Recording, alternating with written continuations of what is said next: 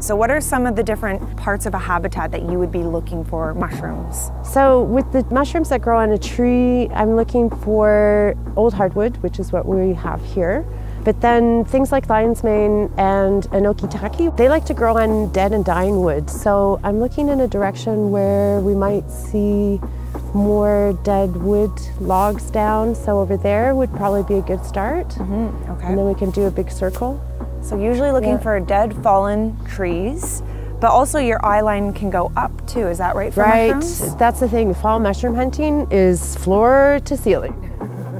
This is my type of nature walk. I'm not trying to get the calories burned. I'm not trying to keep my heart rate up. I'm taking my time and observing and just taking and breathing in nature. Absolutely. I think that's so important, especially for our mental health, is forest bathing. Yes. And further to that, beyond that, is like, you know, actually stopping and recognizing what is growing here and growing a deeper connection and understanding with nature. Soaking it all in.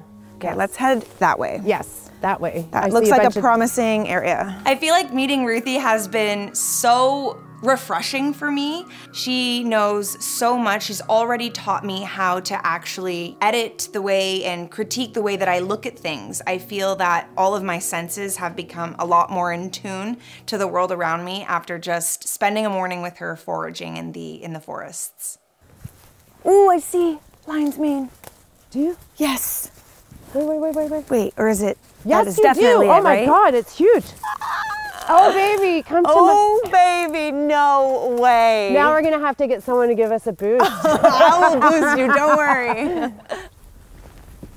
Oh my. Oh, there we go. That's how it happens sometimes. I caught it, don't worry. Bear's tooth actually totally falls apart like this.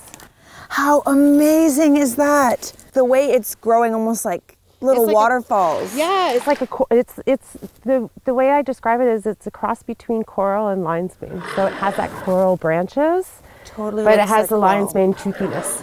Now we got to figure out how we're gonna get the other. Oh, I'm not worried.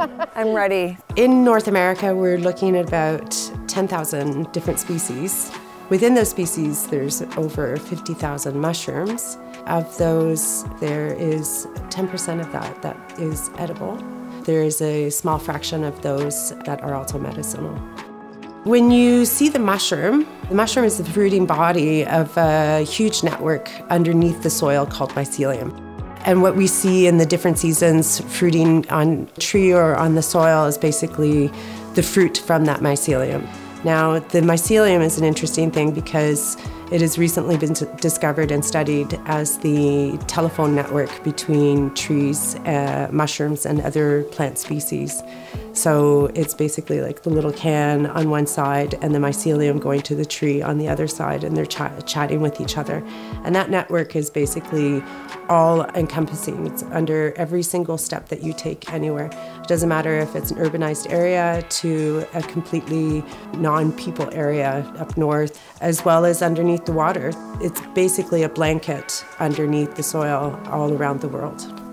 Before you go to do this, what are you attempting to do? Is you're trying to remove the whole head that's growing off? Yeah. Or are you trying to purposely leave a little bit behind? No, actually, I'm not trying to leave any behind because the tree already has mycelium running through it. Okay. It is a parasitic mushroom, 100% related to this tree and the tree life. Okay, let's get this guy down. Ooh, oh, should I try to catch it? Yeah. Okay. Oh, sorry.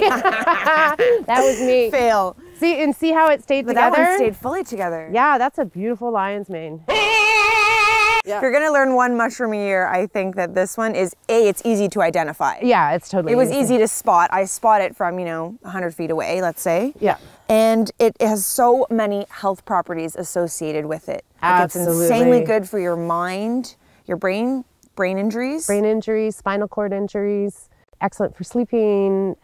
There's immune mobilizing, and all three in the Hericium family have the same effects. Wow. All right. What a score. Oh my God. Okay, I could actually go home happy now. Well, we're going to find more. That's just the beginning.